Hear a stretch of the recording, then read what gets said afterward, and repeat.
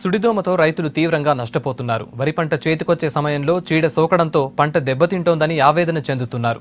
వర్షాలు సమృద్ధిగా కురిసి పంట బాగా రావడంతో సంతోషపడ్డ రైతన్నలు ఇప్పుడు పంటకు తెగులు వస్తుండటంతో కంట తడి పెడుతున్నారు.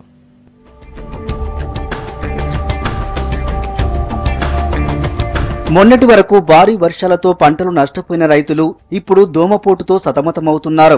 వరి పంటను చీడ నాశనం చేస్తుండటంతో ఆందోళన చెందుతున్నారు. సంగారెడ్డి జిల్లాలో దాదాపు 2 లక్షల ఎకరాల్లో వరి సాగు చేశారు. పంట చేతికొచ్చిందని రైతులు సంతోషపడే సమయంలో దోమపాటు సోకటం రైతన్న ఆశలపై నీళ్లు చల్లింది. కళ్ల ముందే పంటను చీడ కబలిస్తుండటంతో రైతులు ఆందోళన చెందుతున్నారు. మేము 2 ఎకరాల సాగు చేసినాం సార్. కౌలు ఎకరం చేసినా సార్. ఇక సంతం 1 ఎకరా చేసిన. అయితే దీనికి 20,000 దానికి 20,000 40,000 పెట్టుబడి అయింది. అయితే దీనికి 40 దానికి 40 80 బస్తాలు వస్తుందని ఆశ ఉండే సార్. ఇప్పుడు 20 బస్తాలు కూడా వచ్చేటట్లేదు. ఈ దోమపోటు తలిగి 3 రోజుల సంధి ఎక్కువైపోయింది సార్. ఇప్పుడు అది ఎంత మేము ఎవరికి పోయి చెప్పాలని అది అర్థం కాకొచ్చలేదు మాకు. పంట మొత్తం ఎండిపోతుంది సార్. మొత్తం ఈయన తర్వాత మొత్తం ఇత్తు పట్టే ముంగటే ఎండిపోతుంది సార్. రాలేరు సార్ ఎవరు, వ్యవసాయ శాఖ అధికారులు రాలేరు, ఎవరు రాలేరు సార్. సుడిదోమతో జిన్నారం మండలంలో వరి పంట తీవ్రంగా దెబ్బతింది. వీరేశం అనే రైతు ఎకరం సొంత పొలంతో పాటు 4 ఎకరాలు కౌలుకు తీసుకుని వరి పంట వేశాడు. వర్షాలు సమృద్ధిగా పడటంతో పంట కూడా బాగానే వచ్చింది. కోతకొచ్చే సమయంలోనే దోమపోటు సోకింది. పంటంతా ఎండిపోయి కనీసం పెట్టిన పెట్టుబడి కూడా వచ్చే పరిస్థితి లేకపోవడంతో ఆత్మహత్య చేసుకున్నాడని తోటి రైతులు ఆవేదన వ్యక్తం చేస్తున్నారు. పంటను పరిశీలించిన అధికారులు సుడిదోమతోనే పంట దెబ్బతిన్నదని, చనిపోయిన రైతును ఆదుకునేందుకు సర్కారుకు నివేదిక పంపిస్తామన్నారు. ఈ జిన్నారం మండలంలో దోమపోటు అధిక ప్రభావం చూపింది. ఎందుకంటే కంటిన్యూషన్ గా మనకు ఈ అక్టోబర్ మాసంలో 15 నుంచి 20 రోజుల వర్షం డైలీ వర్షపాతం నమోదు కావడం వల్ల మనకు ఈ యొక్క దోమపోటు ఎక్కువ రావడం జరిగింది. అదేవిధంగా 10 నుంచి 15% మరి లాసెస్ అని కూడా మనం గవర్నమెంట్కు మేము నివేదిక సమర్పించి ఉన్నాం. ఈరోజు ఈ రైతు ఆత్మహత్య చేసుకోవడం చాలా బాధాకరం. ఎందుకంటే ధైర్యం కోల్పోకుండా రైతులు ఏమైనా ఉంటే ఇది కొద్దిగా ముందు మనము జాగ్రత్త తీసుకుంటే ఇవి రావు. మెయిన్ సమస్య ఏంటంటే ఇది కాండం దొలుచు పురుగు, దోమపోటు కాదు.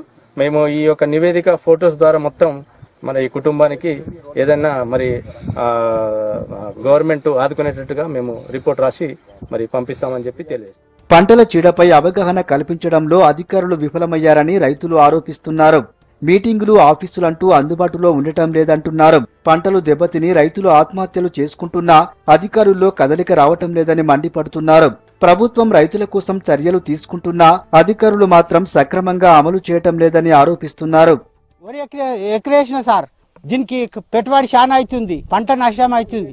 మాకు ఈ దిగుబడి లేని 15 సంచులు 16 సంచులు వేసుకొని మేము ఎట్లా కట్టాలి? దోమపోటు అంటే దీనికి గెంక పురుగు తగులుతుంది, పడిపోతుంది. ఈడ పట్టించుకునేటోళ్ళు ఎవరు లేరు సార్. పెట్టిన పెట్టుబడి మాకు రాదు. ఇప్పుడు ఎకరానికి అంటే ఇప్పుడు 15 సంచులు 20 సంచులు వేసిన, మొత్తం 20 సంచులు అయినాయి పెట్టుబడి. ఇప్పుడు మాకు వచ్చేదేమది. సుడిదోమతో దెబ్బతిన్న పంటలను పరిశీలించి ఎకరానికి 20,000 పరిహారం ఇవ్వాలని డిమాండ్ చేస్తున్నారు అన్నదాతలు. సుడిదోమతో రైతులు తీవ్రంగా నష్టపోతున్నారు. వరి పంట చేతికొచ్చే సమయంలో చీడ సోకడంతో పంట దెబ్బతింటోందని ఆవేదన చెందుతున్నారు. ఓవైపు అకాల వర్షాలు, మరోవైపు మార్కెట్లో దళారుల మోసం, నకిలీ విత్తనాలు రైతులను నిండా ముంచుతున్నాయి.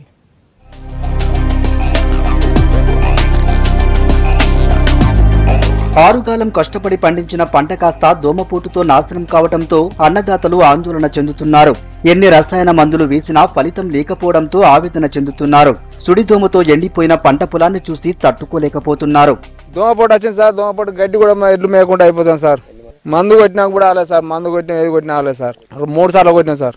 అప్పుల మీద పడ్డాయి, కాలబెట్టు తప్పించి మాకు ఎడ్లు కూడా మాత మేయకుండా అయిపోతాయి. గడ్డి కాలిపోయింది. గడ్డి కాలబెట్టుకుంటే తప్పించి మాకేం లేదు. ప్రభుత్వం మమ్మల్ని ఏమైనా సాయం చేస్తే కోరుకుంటాను సార్. రేపుతికి మంది చూడు తప్పించి మాకేం లేదు. కోతకొచ్చిన పంట దోమపోటుతో ఎండిపోయిందని కంటతడి పెడుతున్నారు అన్నదాతలు. పెద్దపల్లి జిల్లా మారేడుపల్లిలో సుడిదోమ వరి పంటను తీవ్రంగా దెబ్బతీసింది. 1000 ఎకరాల్లో పంట నాశనమైంది. 2 ఎకరాలు కౌలుకు తీసుకుని పంట సాగు చేసిన మల్లయ్య దంపతులు చేతికొచ్చిన పంట దెబ్బతినడం చూసి తట్టుకోలేక వరి పంటకు నిప్పు పెట్టారు. పొలము 2 ఎకరాల పొలం పెడితే దోమపోటు వచ్చి మొత్తం కోసే మోపుకు అంత పోయింది. ఎన్నిసార్లు 4 సార్లు మందు కొట్టినా కూడా ఆగలేదు. ఎందుకు బతికి అని ఈ ప్రభుత్వం మాకు తండ్రి ఏమన్నా సాయం చేస్తారేమో అని అగ్గంటు పెట్టినాం. మరి అప్పులు చేసి మరీ వరి సాగు చేస్తే చివరకు కన్నీరే మిగిలిందంటూ ఏడుస్తున్నారు అన్నదాతలు. సుడిదోమతో పంటలు ఎండిపోయి కనీసం పశువులకు కూడా ఉపయోగపడకుండా పోతోందంటూ బాధపడుతున్నారు.